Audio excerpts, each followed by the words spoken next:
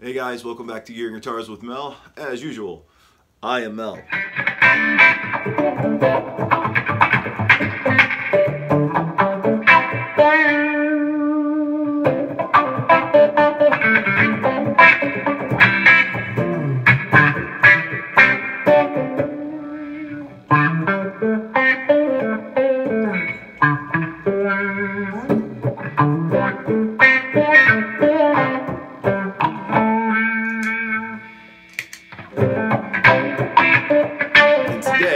We are here to talk about this beauty right here. What this is the Epiphone Les Paul Studio for 2020 in wine red.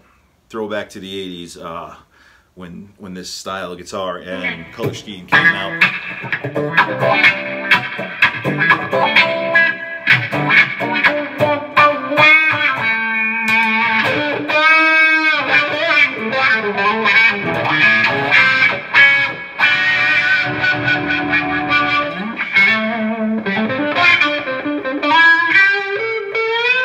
And it's a great guitar, man. So what you're looking at here is mahogany body, mahogany neck, as usual. You got an Indian Laurel fretboard, which this, I don't know if you can see it, but it's got some really nice streaking in it. I haven't treated it yet, and I'll get to that in a minute. I've only done a couple things to it, the things that I always do. Oh, can you see that top? See that wood grain? Oh man, look at that. But yeah. So, you know, your average Les Paul specs, except this doesn't have a maple top. It's got a maple veneer. I will say, at least it's a thick veneer, but still just a veneer. But it looks great. That's what I was showing you. All right, medium jumbo frets. You got 22 of them, 12-inch radius. You know, you're talking about your Les Paul specs. Got CTS pots, coil splits, and these are the Epiphone Alnico Plus. Yeah, no, Alnico Pros. They're the Alnico Pros. My fault. So yeah, the Epiphone Alnico Pros in here. Not bad pickups, as you'll see. We got a Graphtec new bone nut, which I'm a big fan of. You know, it doesn't come with any binding on the neck, no binding on the body, nothing like that. It does have that veneer on the back that they're doing on the more affordable side of the Epiphones. You get your Grover tuners, all that good stuff. So we're going to run it through its paces, and then we'll talk about my plan.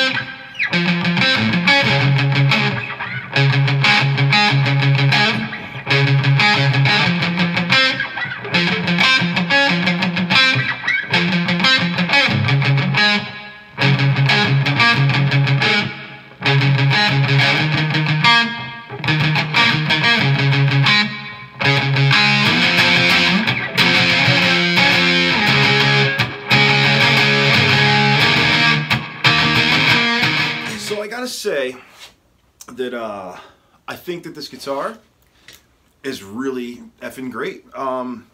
So if you follow me at all, or if you pay any attention, I'm a big fan of the Epiphones, and one of the first things I tend to do when I get a new Epiphone is change the pickups. Now, this guitar is proof that it's got nothing to do with the quality necessarily. It's not, Epiphone doesn't have bad quality pickups. It's a specific tone that I like. And what happens is, especially with the Epis, because these tend to have copper, these chrome covers, they tend to be a part copper, it really just deadens. It's a really thin coat of copper that's on the inside of it before you get the plating on it. And it just, they usually kill all the definition and the good mids. Like, that's a big issue I've had with Epiphone pickups. And I come to find a lot of the times when you take off the covers, you know, they sound a bit better. They're not Duncans, they're not, you know, whatever kind of pickups you want out there. But the thing about that is I've had Chinese pickups that were 30 bucks that were amazing, like out of the Artec factory. They do a really good job. But these, I like these. And I already have another set of pickups coming because it's such a habit for me. So I'm actually excited to A/B it. I'm going to take some of these right before I change the pickups out. I'm going to just do some sound cuts of it, and then I'm going to swap them out, and I'm going to make sure that I don't change any settings on the amp or anything before I do that. So I want to A/B them, because what I'm going to do is I'm going to grab a set of iron gears. I've actually never used them. I've used Giovanni, GF. I've used everything out of the Artec factory under all different kinds of names. I've used a bunch of eBay small shops. I've used a lot of pickups. I've made my own. I'm a big fan of working at your tone and getting what you want. So it was just habit for me. So I ordered a set of iron gears. I did a little custom put together as far as the magnets, because they let you do that. I was gonna go for the StewMac pickups that they have, and I think I might grab a set of those maybe for one of my Harley Bentons. I think that's a thing I might want to look into doing. But yeah, I got these iron gears coming, and put down in the comments if you think you can figure out what set I went for this guitar. Now, keep in mind, this is a solid mahogany body. This maple veneer up here isn't giving it any kind of snap. It's not doing anything tone wood wise. And if you want to have a tone wood debate, have it down there. And I'll jump in because I got a lot of opinions on that. But yeah, so if you know anything about iron gear pickups, you probably know more than me. And let me know what pickups you think I'm going to go with. And we'll see if you're right. Also, we're above 900 on the subs now. We're, I think, at 905. So I need 95 more subscribers so we can give away that pedal. And then after that, we'll see what other stuff we might be doing. So yeah, as usual, I thank you for watching Gear and Guitars with Mel. I am Mel, and just another quick look at this beautiful guitar. I mean, it's a beautiful guitar. And this actually was a birthday present from some really cool cats. I also like to thank Chris at Sweetwater. You're the man, dude.